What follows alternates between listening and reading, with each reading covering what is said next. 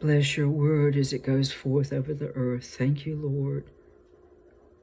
And God has me looking at the southern Sudan in my new atlas.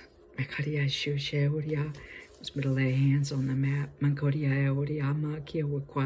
Hear me, O southern Sudan. I am mighty. I am mighty, the mighty one of Israel. Hear my word unto you this day. I can cause those that are in the grave to rise. I can cause the dead to rise. Hear my word unto you this day. I'm going to bring forth a mighty move of God and cause there to be a quaking and a shaking, and a violence come against the head of that which has been so violent. The violence of God shall come upon the violent.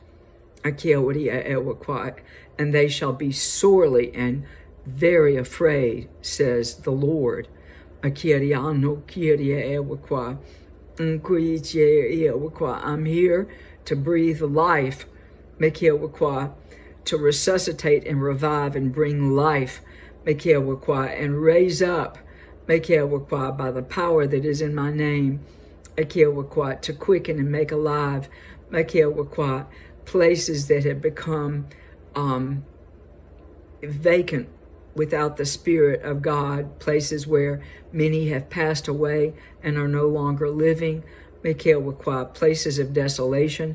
I'm going to breathe life over you and hold you in my breath, in my arms, and breathe. And you are to inhale and breathe and have that life come forth over you, and know that I love you, and that I will be doing a great work in and for you, says the Lord. In the name of Jesus, so be it. Amen and amen. That was for the southern Sudan. Thank you.